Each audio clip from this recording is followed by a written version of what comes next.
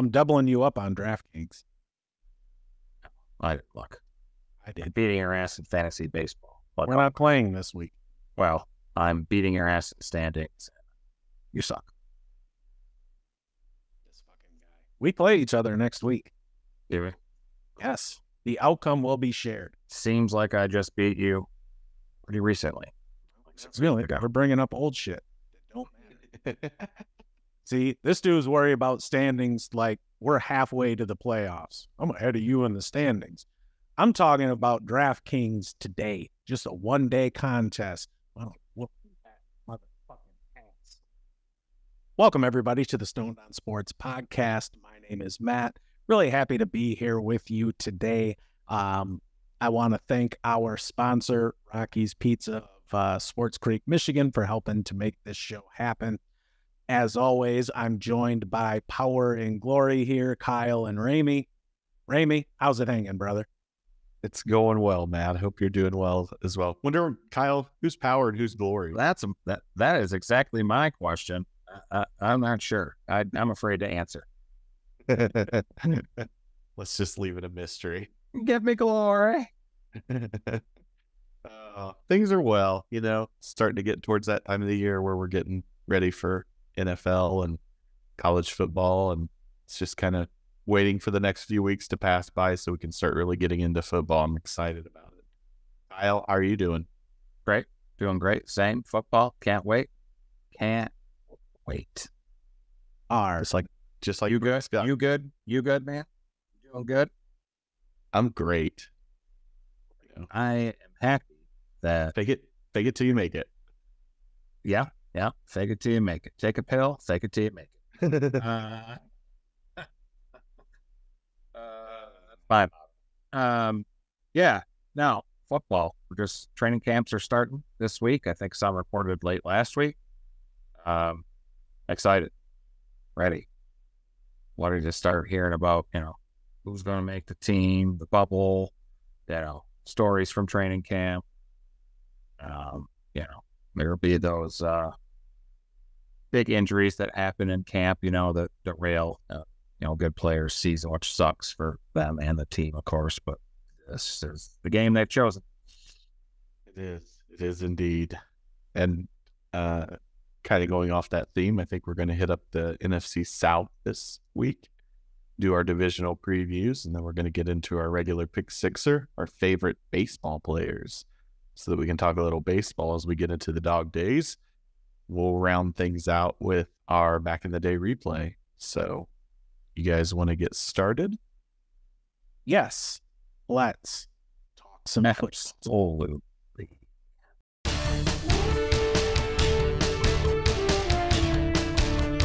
We'll just go with the Bucks. They finished first in the division. Finished first in the division last year with a losing record, 8-9. No team was over 500 in the division. The other three teams, ironically, were all 7-10. Tampa Bay won their Super Bowl a couple of years ago, and now they're going to be hot garbage. Tom Brady left, and they're going to have the type of season that is the cost of winning a recent Super Bowl. You spent, you brought all in. Brady retired. You unloaded everyone. Mason, Fournette, Hicks, Julio, Giovanni, Logan, Ryan, Murphy Bunting. Like, everybody's gone. They're not going to be very good. There's some pieces, but I expect them to be in the bottom division. I haven't finishing last. Yeah, I just don't think they're going to be very good either. And I mean, you hit it right on the head, Kyle. It's the cost of winning a Super Bowl and continuing to try to bring in veteran pieces to supplement Tom Brady as your quarterback. Tom Brady retires, and you just don't have a lot in the way of young players or draft capital at this point to replenish and rebuild quickly. So not only did they let a lot of veterans go after knowing that Tom Brady was going to retire, they've got some pieces that they may still look to trade prior to the deadline to try to maybe get some draft picks for the future. I know they've still got Mike Evans and Chris Godwin. Those are two guys that I just can't see being around for the long term if they end up going the route of a rookie quarterback. But at the same time, you do need some talent around the rookie quarterback so that they can succeed. So that's the thing I'll be looking at this year is, do they just completely blow it up and trade anything that has a pulse to try to get as many draft picks for the future to rebuild that thing? Yeah, this season really for them is going to be about evaluating the talent they have on the roster to see who's going to be the core of the team going forward. In the draft, they went defense heavy. 5 of their 8 picks were on that side of the ball. The skill position players, wide receiver, they're pretty damn good there. It's probably a top 10 duo with Godwin and Evans. So whoever ends up starting at quarterback is going to have some pieces around them. It'll be interesting to see if the offensive line improves any. They were a bottom third run blocking line last year, according to PFF. So, with Rachaad White leading the backfield there, last season he only had 3.8 yards a carry. Is that offensive line going to be able to help him bring that per carry total up to take pressure off of Baker Mayfield or Kyle Trask or whoever's taking snaps there? But, I mean, regardless, they're playing a first-place schedule because they won the division last year, and that's a bad combination for them, especially with the overall lack of talent on this team. This is a very low ceiling team, and I wouldn't be shocked if they're right up there in contention for the number 1 pick in next year's draft. Yeah, I would say they'd be a bottom 5 team. DraftKings has them at 6.5. I think most of us would probably take the under on that. I know we usually talk about that a little bit later in the segment, and that first place schedule that you mentioned, Matt, that's tough. They got to play Philly, got to play at Buffalo, at San Francisco. Yeah, they've got a 4-win ceiling.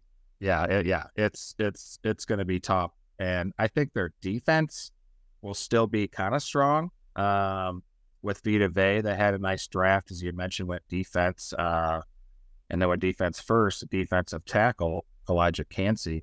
Really excited. I saw him in a couple games at Pitt, or not, person, but on TV. And, he's compared to Aaron Donald because he's more of a pass rush tackle, inside lineman than he is a run stopper. He can do it. But really excited to see what he can do with Vita Vea. They still have a pretty decent linebacker core with Levante David and Devin White, I think, is still there, I believe. Yeah. And they've got... Yeah, he's still there. Shaq Barrett, Antoine Winfield Jr. Yep. He's going to play free safety this year, position he played before. Last year he played strong side. So we'll see what difference that makes. But for them to do anything, they have to get some turnovers on that defense for them to do anything. Last year they were -2 in differential, and they finished 8-9. So with the quarterback room, it's not looking good. I'm not a huge Baker Mayfield fan. I'm not a hater either. He was electric to watch in college there for that couple of years. That was a few years. But I like Matt said, this is an evaluation. Yeah, and I mean, it'll be interesting to see who goes in as the starter. If I think it's Baker right now, but Kyle Trask is there too, and he's been there for a couple of years. So knowing that they're not going to be very good, it'll be interesting to see if they give Trask much run to potentially be the backup quarterback of the future. I just can't see him playing well enough with that offense and that offensive line to show that he's going to be the guy moving forward. So I think it's very much a transition year. I guess my thought is if they had, if they thought they had something in Trask, they probably would have brought Baker in, and I think they've kind of already shown what he's going to be a backup. Baker's going to struggle. Baker will hurt his shoulder. Baker will play through it. He's a tough guy. He will go out there and play. I give him that. Yeah, he showed some promise last year with the Rams as well in a short time. Sorry, Matt, I pulled a Kyle. Oh, you're good. I think one thing we haven't hit on, though, that's going to be a big question is Todd Bowles the right person to lead this team through the rebuild? It's not like he set the world on fire when he was with the Jets. You know, there's a reason he was let go. And now you're starting from, you know, if not the bottom, damn near, and you don't have your quarterback of the future in place. Like, is he the right guy who's going to build the right support staff around whoever comes in to take the reins? Because if they're picking in, you know, the top two, there's some damn good prospects coming out of college that teams are going to be very keen on getting. Yeah, he's a defensive guy, and like I said, the defense will probably be the actual strength of the team. Byron Leftwich is out. Dave Canales is in as OC. Don't know much about him. Just know he was with Seattle and Pete Carroll for the last decade. So, not a name I know. So if you're somebody that's trying to get one of the top 3 quarterbacks in the draft next year, no knock on this guy. I just don't. Calling it now. J.J. McCarthy is going to be a top 5 pick next year. If he has a dude, it could very well be. It's very active. Well, Type B. There's some. We've been talking Drake May and Caleb Williams, but they have some, negatives. I think if the year goes like we're thinking it's going to, I think Bulls will be out. I think they'll clean house, especially if they have an opportunity to draft one of those quarterbacks. They're going to want to get an offensive guy in there as head coach. I just don't think this is going to be a very good team this year. I would go with the under as well. If the under's at 6.5, I don't think they're going to sniff that. Yeah, and I think we mentioned Chase Edmonds. Not going to be able to run the ball, but I don't. Like I said, if that defense could create some turnovers and stuff and some things happen, I could see him winning a few more games, but not over that 6.5. Like I said, I think they'd normally win 3 or 4. Maybe they win 2 more. Maybe they get 6. But that was tough, that schedule, that first place schedule when they were in 8-19. Ugly. Next, we'll go with overall second finish in the division last year, Carolina Panthers, 7-10. I'm high on this team. If you had to put a gun in my head right now and pick a division winner, I'm going with Carolina. I think the pieces they got there, new regime. Yeah, they lost DJ Moore, but it was worth the price to get Bryce Young. I think he's going to be a very good quarterback, regardless of what people say about his size. He played in the SEC. Everybody big, everybody fast there. And he stayed healthy. Schedule, week 7 bye. I saw they got 3 road games in a row against Titans, Bucks, Saints. Not really tough. I think they could be 3-0 in those road games, feasibly. I know a division game against the Saints, that NFC South, they beat each other pretty good, but they're teams that finished in the same place in their respective division. They got to go at Seahawks, at Miami, at home against Dallas. It's a little tougher. Yeah, I think. I mean, obviously they've hired Frank Reich. They got a new coach in there with an offensive mind. He did a nice job at Indy. I think he kind of got a raw deal, although he made his bed when he pushed to trade for Carson Wentz. Now he had to lie in it. So, but that being said, I think he's a decent head coach. It seems to have surrounded himself with some good offensive guys like Jim Caldwell and others. So the staff is there, and they were smart. They've got the number 1 pick. They got a rookie quarterback on a rookie contract. So they went out and signed Miles Sanders, Adam Thielen, DJ Chark, Hayden Hurst. They brought in Andy Dalton to be the backup and mentor Bryce Young. So it seems excellent. I think that's excellent. Excellent choice. Yeah. They're doing everything they can to set him up for success. He's a mature guy too. So don't really need to worry about that, but you're going to you're putting pieces in place to make him successful and not have to be that leader right out of the gate. You want your quarterback to be the leader, but you've also got to you put a lot of veterans in place that's going to allow him just to focus on getting up to speed in the NFL and being a good quarterback. Yeah, and one thing that they did right there, look, I think Frank Reich is a middling NFL coach. I don't think there's anything remarkable about him, but he put together a rock star staff down there in Carolina. He did. You know, he kind of lucked out. Deuce Staley needed to move down to the area to be closer to some family. You know, he brought in guys like Jim Caldwell, Dom Capers, Ajiro Avero, Thomas Brown running the offense. He's not going to call plays because that's something Frank Reich will do, but he'll still bring some McVay influence into the offense. Chris Tabor was a holdover special teams coordinator. He took their special teams from 28th to 4th in the NFL. Like, there's some real talent there. The players just need to make sure that they're going to be coachable. I think this is a team that you're going to see a lot of their improvement in season and as the season goes on. So, you know, I look for them to be a team that kind of finishes out the year strong. Yeah, their defense will be pretty good. They got Todd Wash from the Lions as well, D-line coach. He's really good, did well with Aiden Hutchinson last year. Well, except against the Panthers. Except against the Panthers, where they Frank Reich saw him and said, you know what, 320 yards, that's the guy I want coaching my defensive. Yeah, 320 yards. Yep. That was rough. And D'Angelo Hall, too, is the assistant defensive backs coach, ex-player. So I like, it kind of reminds me of the Lions staff where they built it with a lot of ex-players. And I think it's hard to lose locker rooms when the majority of the coaches are ex-players.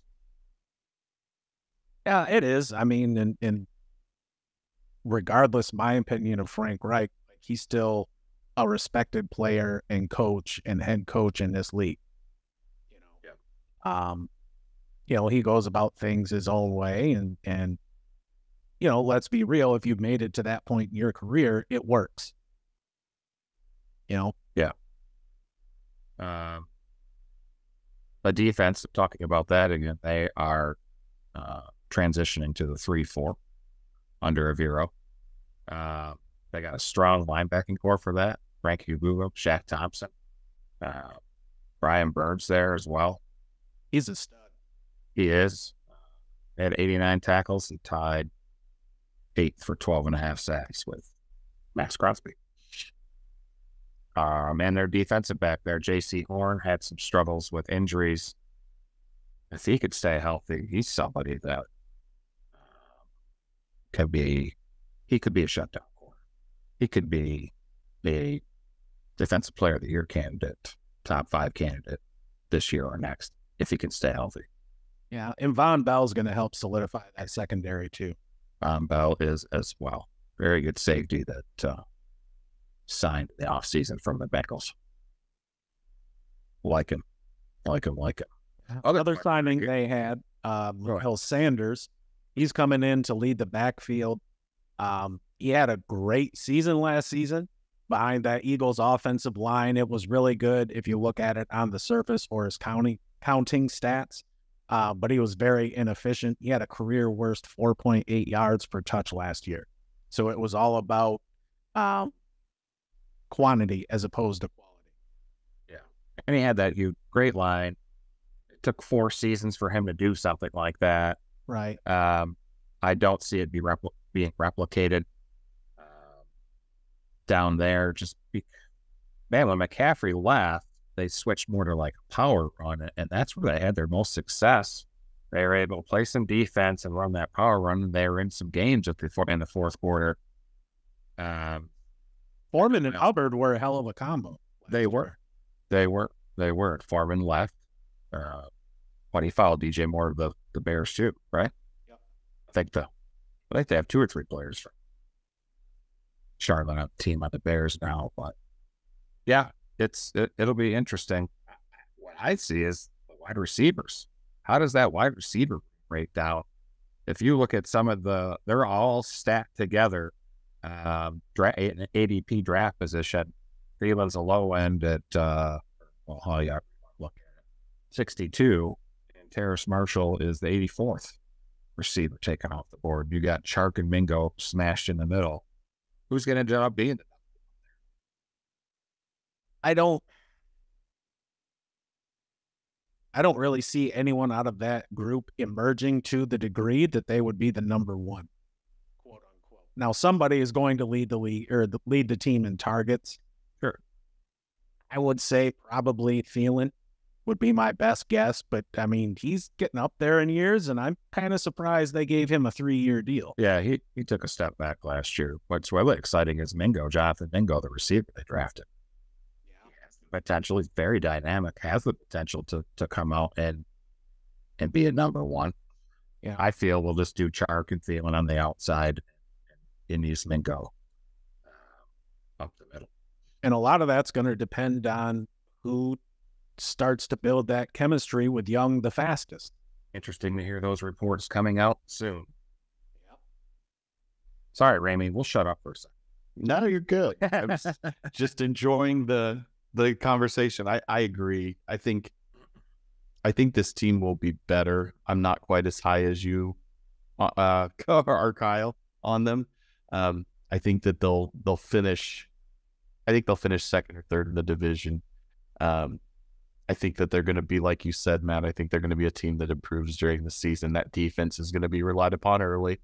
And it's just a matter of how quickly can Young develop into a true number one that's able to go out there with the weapons that he has and be able to make things happen. I see him struggling at first just because that's a lot of new pieces coming in for a rookie quarterback. While they're veterans, it's going to take some time. So he's going to have some growing pains, but I think he's got, I think you mentioned it, Kyle. He was in the SEC. I don't think his size will be an issue. The NFL's not, while they still kind of put some emphasis on that height requirement, there's been too many examples of shorter quarterbacks succeeding for this to be an issue for Bryce Young. So I'm excited to see where this team goes.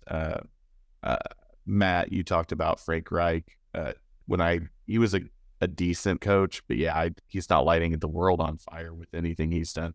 And to his credit, he brought in a bunch of guys that are going to be able to shoulder a lot of that load so that he can just be more of a CEO type of a coach. So I think they were smart to do what they did, to trade for the number one pick, get their quarterback, and now the next 2-3 years is really going to be focusing on just supplementing around him and watching him develop. And I think that they're a team in 2 or 3 years that could be really kind of pushing some of the other teams in the NFC.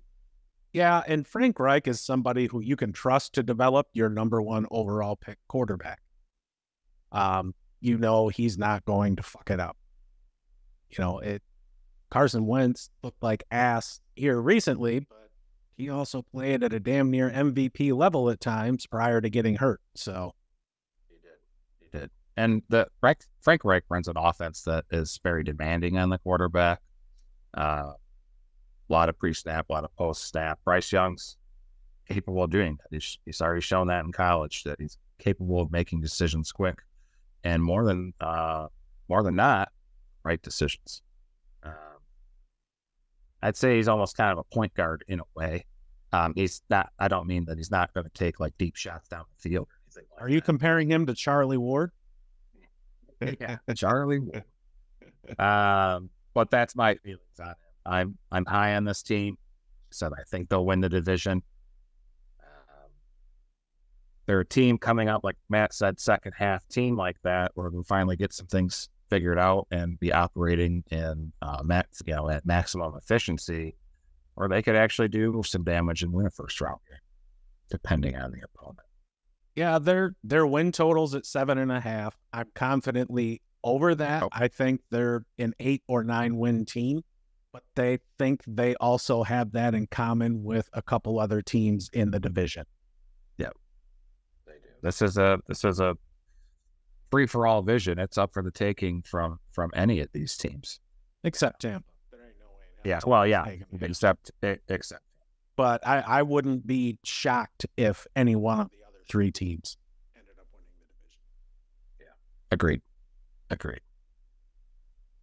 And just looking at their schedule, it's I'm with you. I think they win 8 or 9 games. Their schedule isn't tough. They're going to have the second place schedule just because they finished second by default last year due to tiebreakers. It just there's a couple of games at Seattle, at Detroit, at Miami where they're going to struggle, but their division isn't lighting the world on fire. They play the AFC South, so there's wins there for the taking. And I do think that they get to at least 8 wins. They play the Lions twice. They play them once in the preseason and once in the regular season. It's really strange. You don't typically do that. No. Yeah, it is. Obviously the right thing to do was completely open up the playbook in the first meeting there in the preseason, because that's when it's going to count. You want to make sure you're crisp for the next round. Yeah. Miles Sanders. I don't love it, but back to him, I just don't see it. From a fantasy perspective, last year, 50% of his points came in 4 games. So behind a great line, with a quarterback with 1,000-yard rushing ability. Right? He ain't scoring. I don't think he'll score double-digit touchdowns this year like he did last year. No way. I also have them over as well. I think they'll win 9 games. That would win the division in this division, I believe. We shall see. Who knows? It might take 13 to win it. Yeah. I say probably not, but not just saying it's possible. Last year's third place finisher, the New Orleans Saints, also, like I said before, went 7-10. Tough schedule for them. They got Derek Carr this year. That's an upgrade over last year, obviously with Jameis Winston and Jesus, who was there? Taysom Hill. Andy Dalton was there last year. Yeah, thank you, Andy Dalton. Jeez, Andy Dalton. So, yeah, and that didn't go too well. Some talent there. Michael Thomas, hopefully play a fucking season of football. He hasn't played since 21, and it wasn't very much. Chris Olave, I like Chris Olave. I would, if offensive player of the year for this division, which is a big call, because then you kind of have to say the Carr needs to be, pretty decent. Yeah, and I don't see that happening. I'm not a Carr fan at all. One season in his career over 4,200 yards. One season in his career with 30 or more touchdowns. Last season, he had a worse yards per attempt than Ryan Tannehill and Marcus Mariota. And when you're throwing the ball that short, that constantly, and still not getting great results because he kind of fucking sucked, and he had Devontae Adams there and still played like a scrub-ass QB who was so bad they benched his shit for the last 2 games and then just cut his ass loose. Yeah. And now he's rolling into town like he's the next Drew Brees. No, dude. Nope. I think nope. Olave is best when he's going deep, and Derek Carr isn't the dude to accomplish that. I think Jameis Winston would be a better quarterback for Chris Olave. Chris Olave is still going to be good, but I think he's going to be like 1,100 yards good, where if they had made a different decision at quarterback, he could be like, he has the talent to be 1,700 yards good. I mean, Carr was 5th in deep ball attempts last year. You get Devontae Adams. All you do is throw deep to him and hope for the best. I don't throw deep. I mean, you can, but God, he's so good after the catch. Throw something short, want to make somebody miss, and then it's gone. But how dare you praise an Ohio State product? I like Carr. I think he will hit 3,500 yards this year. I think it's going to happen. There's I feel like the Saints have been a team that have needed to blow things up for about 4 or 5 years now, and they've just kind of been putting it together with, solid defense. Yeah, they do have a solid defense. They were 9th in points on defense. They've got some good players on defense. They have some good skill players, but they've been in cap hell for the last 3 or 4 years. They don't have a quarterback. I don't think Carr is the answer. I think they'll be okay, but I think it'll be another year of kind of right around 500. I know, Matt, you talked about it. Other than the Bucks, I think all 3 of these other teams are going to be right in the mix for things. I just feel like that they need to do something to make a definitive move in the future. And maybe they think signing Carr was that move. I just feel like it's kind of kicking the can down the road for a few more years where they're going to end up having to blow it up eventually anyway. And they're just going to kind of be around a 500 team for as long as they continue to do this. I know you talked about, we need to touch on Alvin Kamara. For sure. Is he going to play this year? Like, he's going to play. So He'll play a couple games probably. He, if I remember right, he pled down or some shit, and it ended up being a misdemeanor. So it wasn't like a felony, which is, I think, what he was looking at. I imagine he'll get suspended for like 3 games. I don't think it's going to be no year-long suspension. For first 4 games are Tennessee, Carolina, Green Bay, Tampa Bay. So, I mean, if he had 4 games and they went 2-2, that'd be a win. That'd be good. You know, they brought in Jamal Williams too to help out, who had a career year in Detroit last year. I don't know if he was a goal line machine last year, wasn't he? But you got with Taysom Hill stealing touchdowns. He's not going to get. What did he have last year? 20? Jamal? 17, something like that. He's not going to get that again. Oh, hell no. But they had a couple dudes, Jawan Johnson and Rashid Shaheed, flashed towards the end of the season. Man, I like that. You know, so those could be a couple of diamonds in the rough that if they can continue to develop will, you know, help to support the offense. They've consistently been a good team, Ramey, and you know, to your point of them just kind of, you know, spit and glue and duct tape because of the cap. Like, they built it on a foundation of defense, like really starting with the end of Drew Brees' career. You know, at this point, they're slightly above average. Pass rush is not so great, but they're decent in coverage. You know, Marcus Lattimore has been somebody who's been in their secondary for, 7-8 years now at this point. And he's somebody who's great against the bigger bodied receivers, but struggles against the smaller, quick receivers. Their defense has kept them in. They're 5th overall in yards per game allowed. Second pass yards per game allowed, but 24th in rush yards per allowed. So hopefully they can figure out that. Get that great linebacker, Demario Davis. Pete Werner kind of hit the scene a little bit last year. Got injured for a few games, and that wasn't quite the same guy in the second half. Their defense is going to keep them in there. Dennis Allen's a defensive coach. They'll get this team some turnovers as well. See if the offense can do anything. If we're talking fantasy, Kamara, somebody on it, just completely out on. I would be completely out on it even if he didn't have the legal trouble this year. You think he's just washed up, or? I don't know. I just think his touchdown upside will be capped with Jamal, with Taysom Hill, with a healthy Mike Thomas. Yeah, if he stays healthy. And can you count on field? Yeah, and can you count on Derek Carr to really distribute the ball that effectively throughout the season? Yeah. So that could be a cap on touchdown productivity.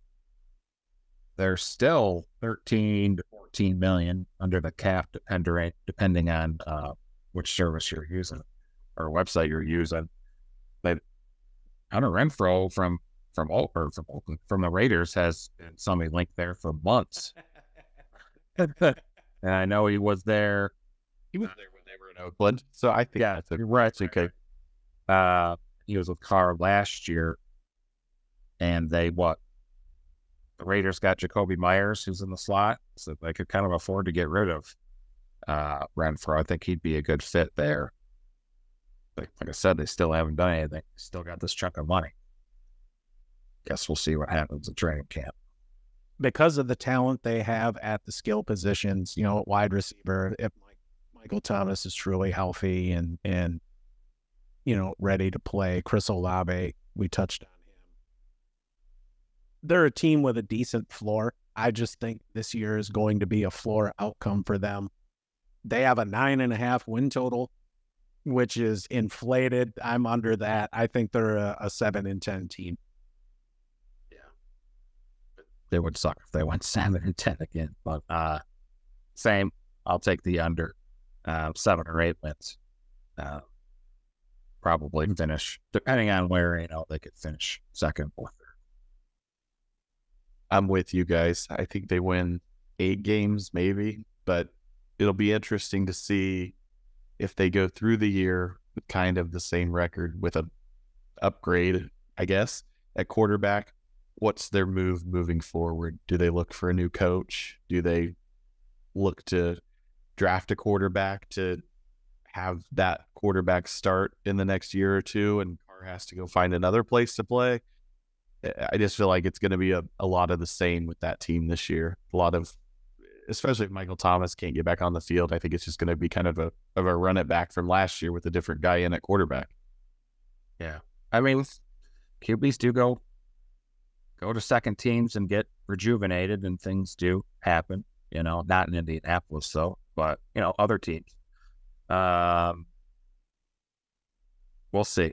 I'm not a Carr lover, not a hater like Matt, but I think could be serviceable enough to manage that offense without turning the ball over too much. I'm not a hater. You hate him. I'm lower on him. It's just I don't know. I just don't think he's that great. He was having an MVP type season. God, this would have been 7 or 8 years ago, and then it was like 2015, I think. And the Colts, he broke his leg against the Colts, and he's just not quite been the same since then. Maybe that was just kind of an anomaly type year where he was just lighting the world on fire, but it just seems like he was never able to get back to that level after the Colts rolled him up and broke his leg. It kind of tanked the then Oakland Raiders' chances in the playoffs. Yeah, they were 12-3 that year when he got hurt. And their schedule, their first 4 or 6 games are on the road, and the last 2 of 3 are out the road. And then they're at home a lot for the middle. Yeah, home a lot for the middle. And they're teams that same place in their respective division. At Pats, home against New York Giants, at Chargers. Here's a fun fact. They could easily go 0-3. Here's a fun fact. The Saints play Houston twice this year. Wow. So another team did it. Once in the preseason and once in the regular season. Yeah. I'm glad you guys come. They could play real. Right. Good. That's true. The real good info coming with the real good stats here, folks. If they play 3 times, someone's going to make a lot of money. Okay. Last place finishers, the Atlanta Falcons, 7-10 again last year. If I had a dark horse to win the division, this team. We'll see. A lot of talent. They have, week 11 bye. They got to play the Commanders, Cardinals, and Jets for their same place in other divisions. First 6 games, 5 around at home. Week 4 is technically a home game, but it does take place in London at Wembley. Last 3 or 4 are out. So Wembley. They, like I said, they also went 7-10. They won 7-10 the year before, and they haven't won over 7 games since 2017. So Kyle, they They brought in a bunch of defensive guys, pass rushers, drafted Bijan, already had a couple decent running backs in Tyler Algier and Cordero Patterson and Pitts. If they can utilize him the way they should have last year, be a dangerous team. They've got Drake London too. And Kyle, you're high on the Panthers. I'm high on the Falcons. I think the Falcons are the team that are going to win this division. Okay. I think Arthur Smith is a hell of a coach. He did really well as an assistant in Tennessee. He's starting to make the changes, kind of turn the ship around in Atlanta. To your point, they brought in a ton of free agents on the defense to improve that defense. The defense wasn't good last year. It's going to be much improved this year with guys like Jesse Bates, Calais Campbell, Bud Dupree, Trey Flowers. Their offensive talent is there. The only question is a quarterback, which is the biggest question. I mean, is Desmond Ridder your guy? Is he going to be able to show that he can lead an NFL level top 10 type offense?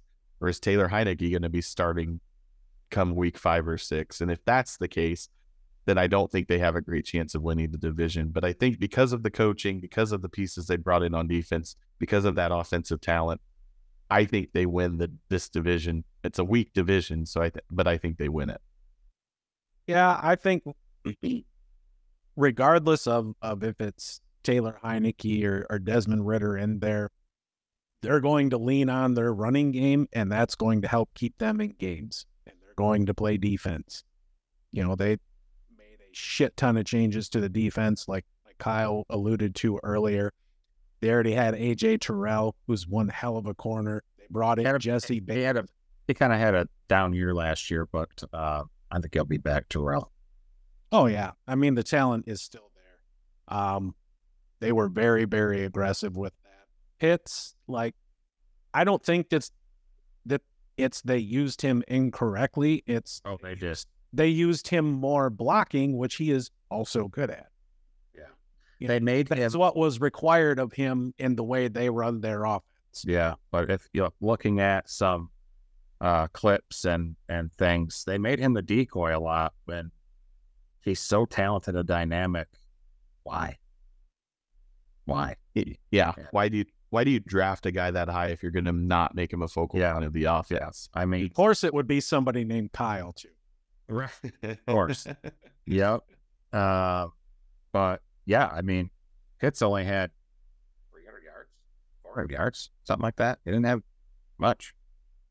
It's not good, but I think that will change this year. It has to. Because, I mean, even, again, watching some clips, you can see where he felt like he was sluggish and not really running the route like he could, because he was probably a little, disappointed with the way that they were using him. So the guy's 6'6", Drake London 6'4". Fucking utilize that height. Once Ridder come in, though, he peppered the shit out of Drake London on targets. He averaged like 10 a game. Yeah. We'll see. Ridder's accuracy is still very inconsistent. Struggles to make some throws at times. I'd like to see him lose his feet more too. Yeah, we'll see. Now they brought in Bijan, drafted Bijan, complete running back. They are, man, to go with those other running backs. I think it's going to be, and they still have Huntley as well, 4 running backs. So going to be good. They 58% of their runs last year were outside zone. Number 1 of the league. You think they'll still do that this year, or because they were 31st in power last year and 32nd in counter? Do you think that? I wonder if that'll change a little bit and skew a little bit more with Bijan. I think them doing more power. I think it has to. I think even if they hadn't drafted Bijan, you want to be more balanced with your runs. And I mean, that was a really good stat, Kyle. They were literally like 29th in inside zone, 31st in power, 32nd in counter, and 31st in draw, but first in outside zone. They run it constantly. So we'll see if that, I think Bijan can do that stuff. You watched him do some of those runs for Texas. He can do that. But this is a team that was built to win, a favorable division. It's up for the grabs. It's up for the grabs. It was up for the grabs. And yeah, their defense was atrocious last year, 27th in total yards per game allowed, 25th in pass allowed per game, and 23rd allowed per game. So what they did for defense is going to Calais Campbell there as well. So bring a veteran presence on that line. Edward Jarrett. They still have a lot of good pieces. They basically took Cincy's secondary with Flowers and Jesse Bates, and Bates is a top 3 safety in the league. So, like I said, they're going to be better on defense, and if they're just marginally better on defense, I think they'll be more than that. Their record should improve, especially with that weak schedule. They have last place scheduled. Not only do they play the AFC South, they play each other within the division, but they get 2 other last place teams from the NFC West and the NFC East. So I think this is the year that the Falcons take a big leap. Yeah. Like I said, I got it for my dark horse to do it. I like Carolina just a bit better. They're going to be very watchable. You know what I'm saying? They're not somebody you're going to not watch. What's so funny, man?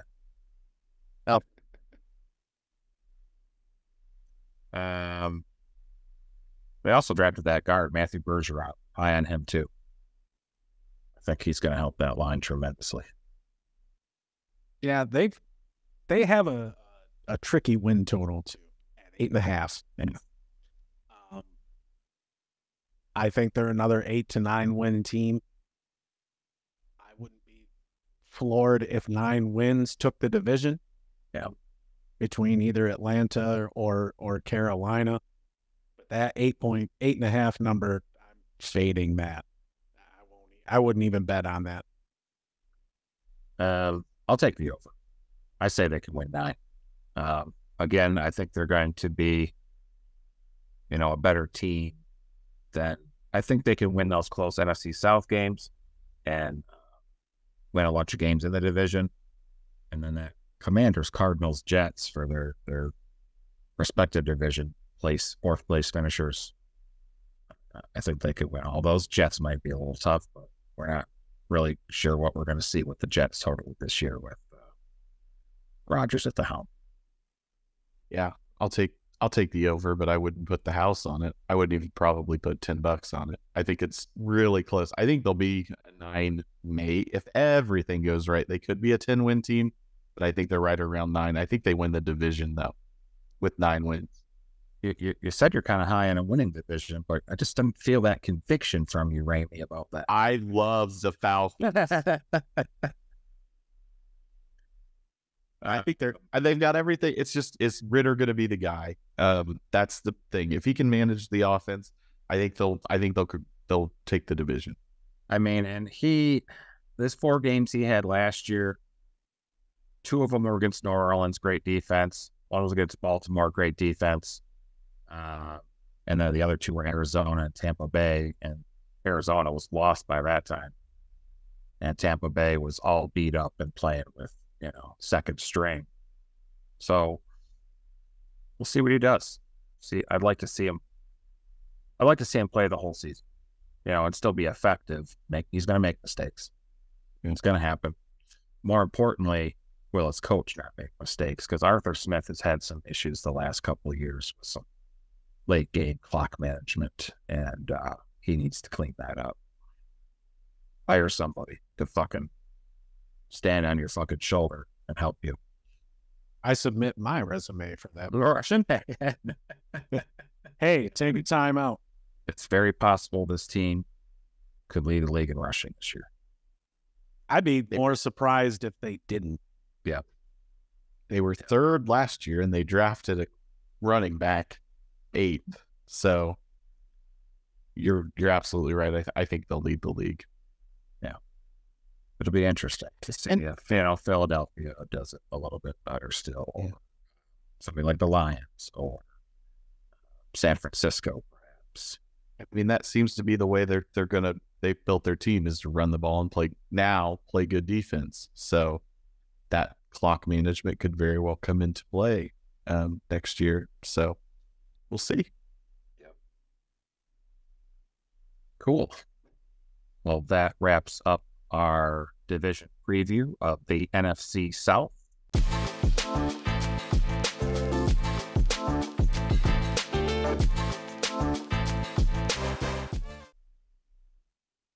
Kyle, do you think you can introduce the pick sixer without completely fucking yourself? Very possible. Welcome back, everybody, where it's time for our pick sixer segment. This week's topic is favorite baseball players. So top 6, I'll go ahead and get her started. In no particular order for me, Miguel Cabrera. You'll see a few Tigers on this list, being from Michigan. Won a few batting titles, 2 MVPs, got that triple crown in 2012. Sadly, he will be retiring at the end of the season, but we will get that albatross of a contract off the books, which will be nice. Number 2, Ken Griffey Jr., the kid. Just what a sweet, beautiful swing. Great defensive player too. Won numerous Gold Gloves. Did make it into the Baseball Hall of Fame with one of the highest voting percentages in history. Next, Cecil Fielder, power hitter in the 90s. Joined the Tigers in 1990. He had 51 home runs that year, league leading 132 RBIs. Just outstanding. Was an All-Star 3 times, Silver Slugger a couple times. I loved him as a kid. Did you know his son played baseball? I sure did. Prince, yeah. Played for the Rangers, Tigers, Milwaukee, I believe. So had to retire because what did he have? Hip injury that was bad. Can't remember what Prince's thing was. He had a bad hip injury or something. Ken Griffey Jr.'s dad played baseball too. Yes, he did. Next, Justin Verlander, another Tiger. He's my favorite pitcher. Love him. Sad when I traded him to that cheating Astros, but I was happy for him. He won a title. Then later I found out that they cheated. Kind of put a bad taste in my mouth. Next one, Gary Sheffield, another player in the 90s, just as consistent as they came. Kind of a bit of a surprise how good he was. He played for so many teams. Loved his batting stance, that bat waggle. Loved it. And lastly, Maglio Ordonez. Just, of course, Tigers fans will remember him for the walk-off home run in Game 4 in the ALCS against Oakland, 2007. I remember just screaming at the top of my lungs. Living room, staring at TV, watching it on the game. Loved it. That was a stabbing cabin. Yep, stabbing cabin. It was. That does it for my pick sixer. Ramey, I'll shift over to you, sir. Prince Fielder retired because of 2 spinal fusion surgeries. Oh, spinal fusion. So hip, I was definitely wrong. Yes. My top 6 players in no particular order. Number 1, number 6, however you want to say it, Anthony Rizzo. R-I-Z-Z-O. Was my favorite player of the mid-2000 teens Cubs teams, specifically the one that won the World Series in 2016. Career 263 average.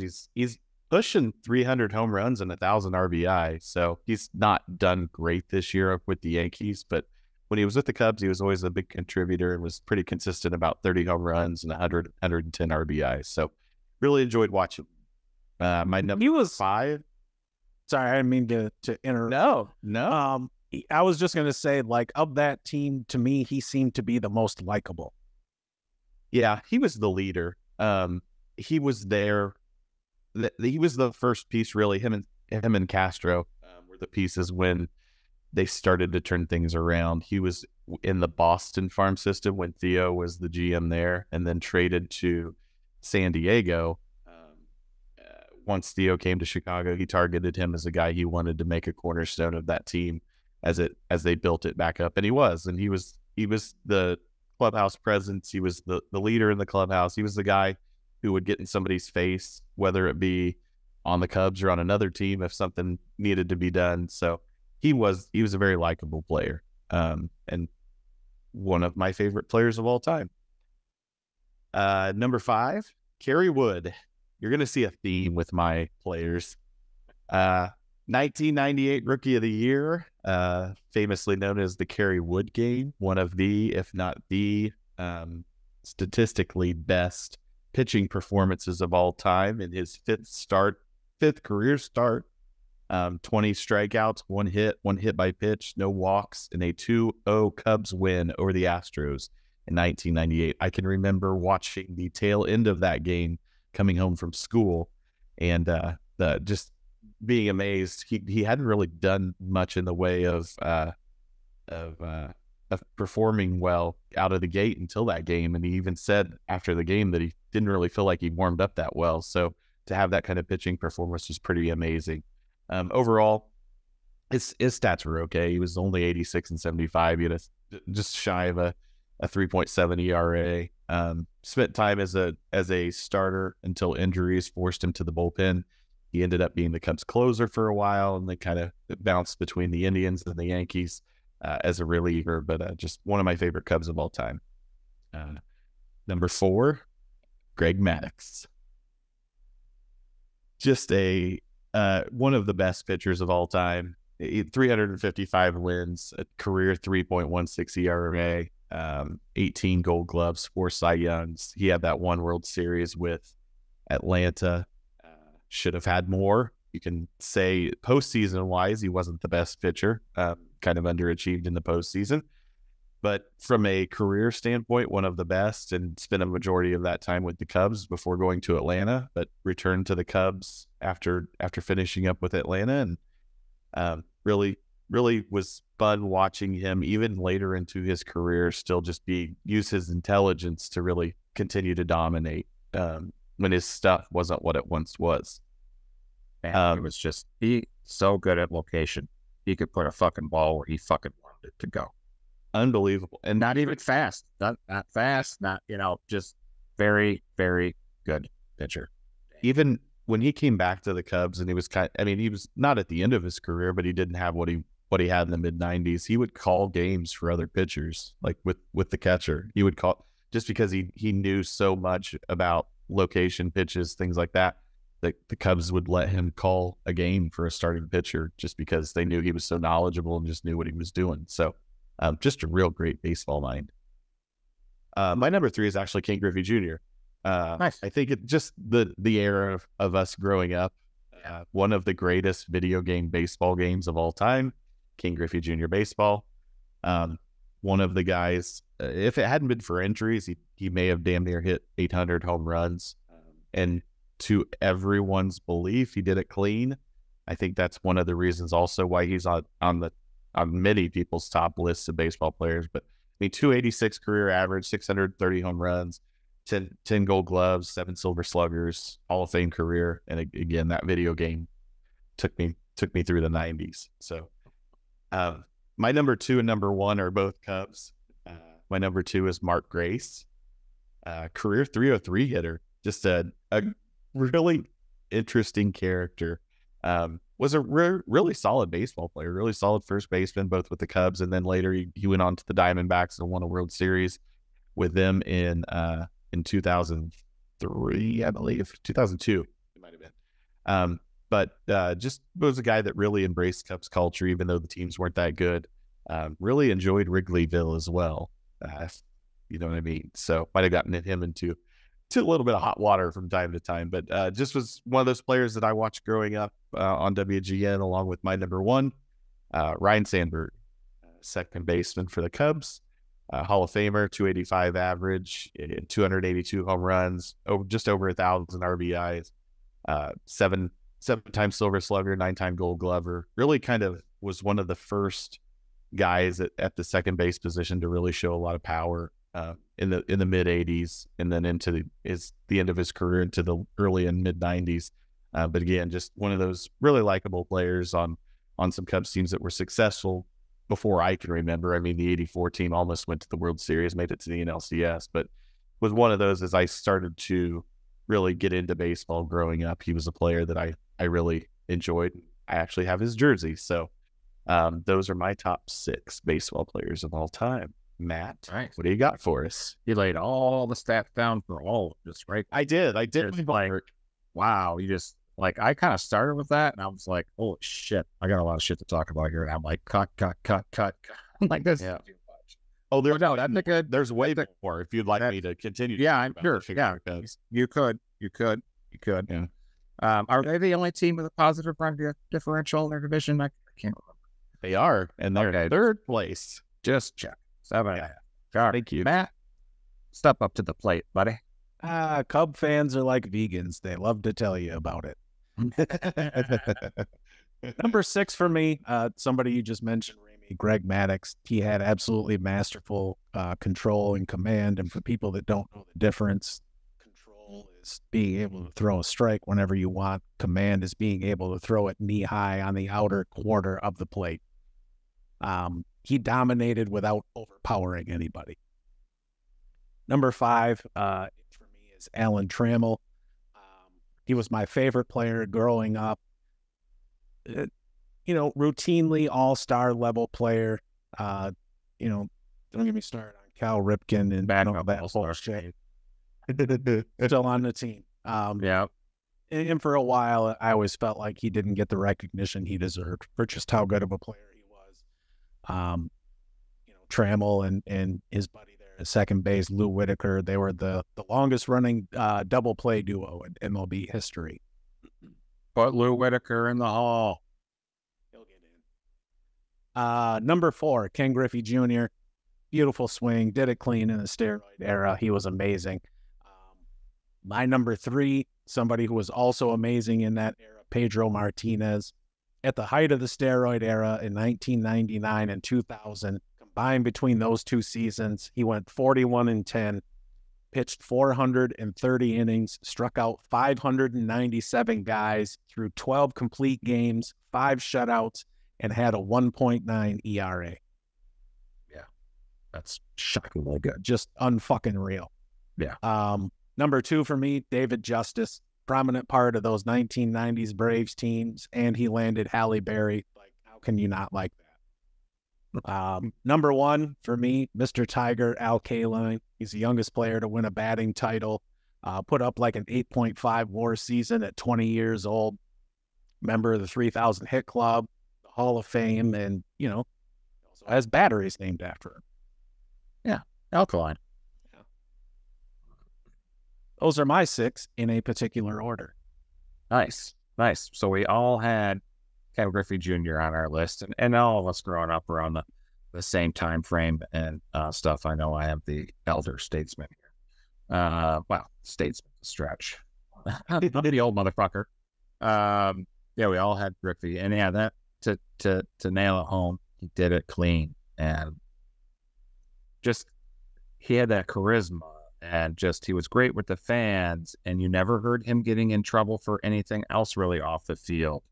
Stand-up guy. Maybe he pioneered gift baskets. He is a global ambassador of the game of baseball. He's popular worldwide. So, heck yeah, loved watching him. That wraps up our. Oh, I was going to say, like, when it comes to that era of baseball, the steroid era, I'm not a fan of holding players out of the Hall of Fame. Yeah, I agree. Don't just put them in. You can't tell the story of the game of baseball without Mark McGwire. You can't tell the story of baseball without Sammy Sosa. Like, steroids are not, their home run chase is what brought a lot of fans back after the strike. That's true. That wraps up our pick sixer for this week.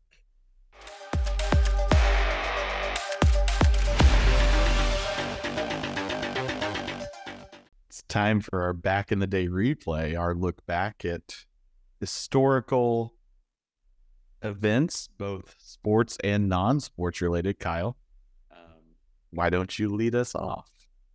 Alrighty. This week in history, July 25th, 1956, Pittsburgh Pirates Roberto Clemente hits the Major League Baseball's first and only walk-off inside the park grand slam for a 9-8 win over the visiting Chicago Cubs. The Pittsburgh Post-Gazette said he hit one high and inside, and he was lucky to actually score because he missed the plate, and was able to reach back with his hand and get it out there. So Roberto Clemente, great player, always known as one of the best bad pitch hitters ever. Like, he would swing at anything everywhere. Matt, you're back in the day for this week. Yes, July 24th, 1983. The Kansas City Royals are playing at the New York Yankees. 2 outs, bottom of the 9th. Kansas City Royals third baseman George Brett hits what appears to be a 2-run homer off of Goose Gossage. Yankees manager Billy Martin protested, saying George Brett's bat had too much pine tar on it. Was measured at the plate, which, in case you don't know, you're allowed pine tar up to the 17-inch mark, which is the width of home plate. Umpires called him out. Kansas City protested. The game was restarted later in the year. Billy Martin, in a form of protest, put Ron Guidry out in center field and put Don Mattingly at second base. The Royals ended up winning the game. Yeah. The image of George Brett climbing, running the steps out of the That is the fastest guarantee he has ever run. Right. With his eyes just, he was fucking livid. Just pure rage. Yep. That memory sticks with me, that clip. He was pissed. And he had jaw and his shit. It was coming out of his mouth while he was screaming and bitching. So, hell of a player, though. Hell of a hitter. Yeah, he was. Ramey? I'm going to go away from baseball since the British Open concluded on Sunday.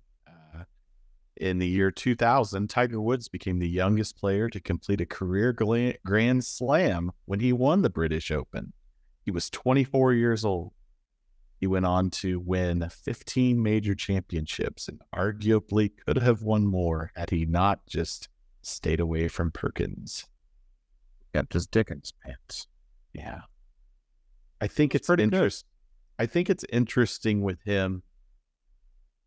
What drove him to be so successful also played in a part of an argument to be made that he could have underachieved in his career, because he had that after 2009, after the divorce and everything came out. And again, he broke his leg and won a U.S. Open, but then didn't win any major championships until the Masters in 2018.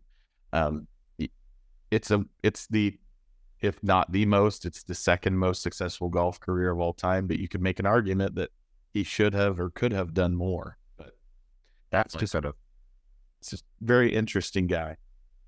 Probably, like, you've seen his son out there playing, and he looks good too. And he's, just a teenager or whatever, young teenager, I believe. And there's, already talks about him looking good, and what we'll see him in a PGA Tour game in a decade or less. I mean, if your dad was 24, Jesus, I can't. He was so good. He lit the world on fire with golf. I am not a golf guy. I was following Tiger Woods and what that man should do. He changed golf. I mean, he made it a mainstream sport, and to this day, I think it's still more popular now than it ever was prior to Tiger. I mean, you had the casual golf fans that would watch, but he just completely changed the game with how dominant he was. That wraps up our Back in the Day replay. Be sure to comment and let us know what you think. If you have any cool tidbits or moments in history that you'd like to share, please do that. We'd appreciate it. Episode 11. You think we'd make it this far already, or just think we'd give up after like 6? Oh, yeah. I thought that'd be the... All right, we tried. We ain't famous now. Fuck it. I got other shit to do. Yeah. Power and glory, signing off.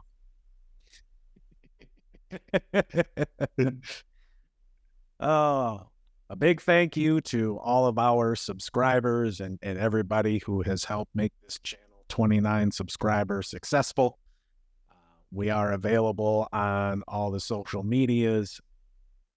We have a website on the internet, www.stonedonsportspodcast.com. You can type those letters into your internet browser of choice and find we have a website that will send you back here to YouTube.